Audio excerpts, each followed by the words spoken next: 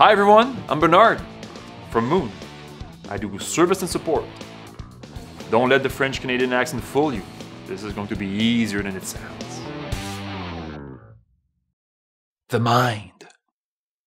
That's the acronym for MiND Intelligent Network Device.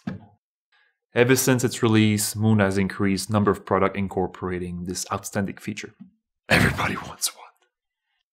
Regardless of your MiND product, it's always preferable to use a wired connection if you want to stream anything above city quality. A wired connection between your router and your MiND.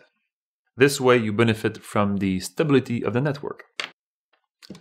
For this demo, you will need the MiND app controller found on the App Store for Apple device or Android device. You will need a router, preferably aftermarket, a network cable, and inevitably a MiND product. In this occurrence, it will be the Neo MiND.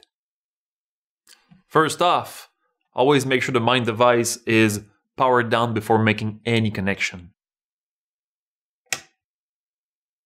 Then let's make sure the router is powered on. Let's make the wired connection between the router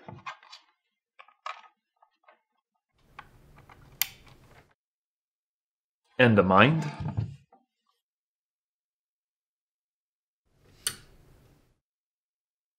Let's power on the MiND.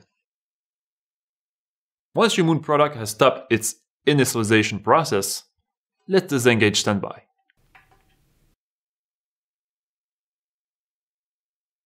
Now you can launch the MiND controller app. Now let's go in the App Store and download our app. It's called MiND Controller App.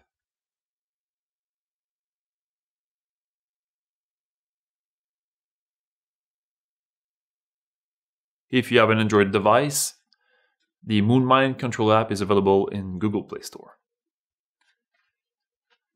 Let's make sure our mobile device is on the same network as the MiND. Go in Settings, select Wi-Fi. This is important. Your mobile device may have gone to another network it kept in memory. This would prevent you from seeing the MiND in your app. Let's launch the MiND app. The MiND should appear in your zone below.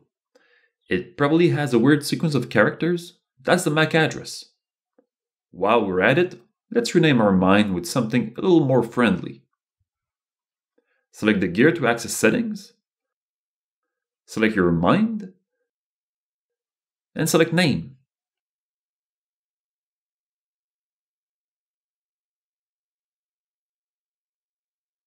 Select rename. Now let's go back using the return arrow and get in our MiND. On your left you have the playing zone and on your right is the browsing area. And please refer to the MiND app tutorial for a detailed overview of the app. Right now we'll focus on the setup of the streamer with your network.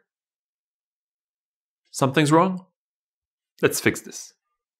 Okay, let's say you launch your MiND app and you get this. MiND not found. What? How could be? Okay, maybe the network is a bit lazy. You can slide your finger across the zone area to refresh. That is good on Apple product only. For Android, close the application and relaunch it again. Still not found? First reflex. Check your Wi-Fi on your mobile device. Are you still in the same router? Make sure that your MiND and your router have a solid wired connection. You can reboot your router as well. Once fully rebooted, you can reboot your MiND. Very important to wait for the router to reboot completely before powering on the MiND. Because, remember this, when you power on the MiND, it will look once for an Ethernet connection. If nothing is found, it'll then look for a wireless network if configured in the first place. So having a MiND not found may very well mean that the network has lost it. Of course, we strongly recommend buying a dedicated router from a trusted company. We get now and then the support calls from MiND not found, and we usually solve it by bypassing the modem's router or the cheap router with a new one. Nowadays, internet service providers want to sell us their modem/router solution. You picked up a premium streamer, so why compromise on the router? The MiND requires a stable network signal to provide the best sound to you.